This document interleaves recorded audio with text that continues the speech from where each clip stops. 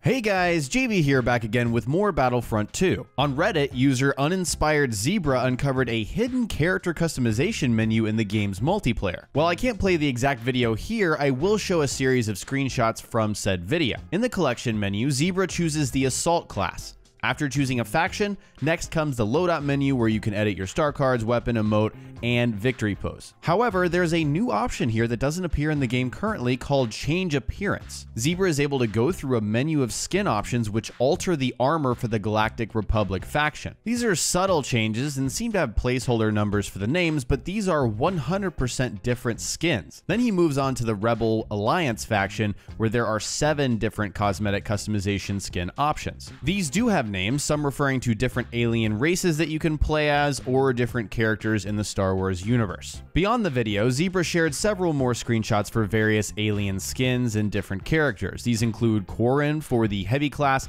Rodian and Helen for the Officer class, and then a Twi'lek for the Specialist. So what's the big deal here? Why does this all matter? Well, first and foremost, this is irrefutable proof that a system for cosmetic loot boxes would absolutely work in Battlefront 2 using skins. At least from what we see here, there could be 6 to 8 different skin variants for each class in the game, along with variations between the factions. There's potential for tons and tons of characters and races across many corners of the extended Star Wars universe, all while staying friendly to the lore. In a hypothetical scenario where loot boxes return and aren't tied to progression, solely cosmetics, this is exactly the kind of system we could see. The second reason this is so important is that clearly it's being worked on. This is in the game. This is not Photoshop or anything like that. In the Battlefront 2 DICE AMA, design director Dennis Branval had this to say about customization. Customization is something we care about. Believe me, people are constantly sending ideas around the office from all corners of the Star Wars galaxy. Clone Wars, Rebels, comics, movies, novels.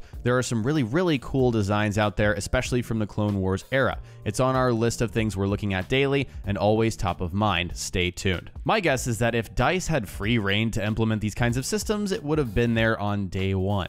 Who knows when or how customization will be included in Battlefront 2, but if EA is actually taking this media firestorm seriously, they need to take a hard look at the potential here because it's absolutely here with these skins. The third reason this is so important is what EA had to say about cosmetics just a few days ago. Everyone's favorite CFO, Blake Jorgensen, claimed that cosmetic items would violate the canon, joking that Darth Vader in all pink or all white wouldn't make sense. I think it was these comments that directed most people towards the idea of only hero skins being delivered through cosmetic loot boxes and the potential of that. However, from what Zebra has shown us here, the potential is much larger than that. Skins don't have to be limited to heroes and villains. We can have less important names and figures in the Star Wars universe as skins for numerous classes. And at the same time, as people have posted on the Battlefront 2 subreddit and I've shared in videos, there's potential for a lot of hero and villain skins at the same time.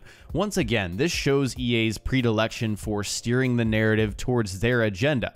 They've asserted time and time again that cosmetic loot boxes could not work, and right now they've been proven dead wrong. But they're not dumb, and neither are we. They know well and true what's going on at DICE right now with these systems that have clearly been built out in the game. So this tells me that even with the great potential of these skins in a cosmetic loot box system, EA has opted to stick with their progression-based loot boxes for the time being. If this were a court case to prove EA's true intentions with microtransactions, everything they've said, what's been revealed in this video from Zebra, we'd have all the evidence we need by now to, I don't know, deliver a verdict, an indictment, a whatever on EA. With all of the gloom and doom surrounding Battlefront 2 since this controversy started, this right here actually gets me a little excited. Just what Zebra has shown with the different skins and customization. I'm sure many of you don't like to hear that, but seriously, just take a minute, practice some optimism, humor me.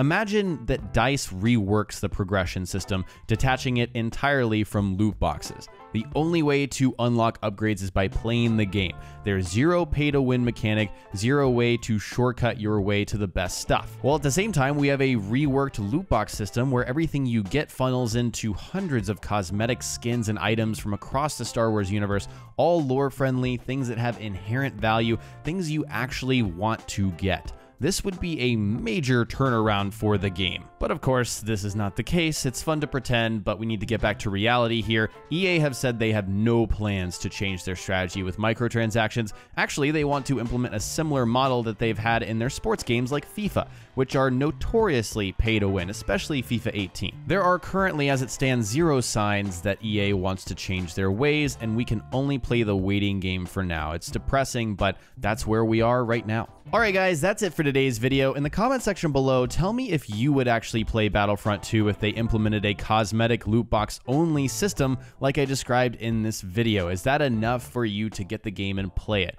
Share your thoughts in the comment section below. If you enjoyed the video, remember to hit that like button and subscribe for more commentaries like this. Thanks so much for watching, and I'll talk to you next time.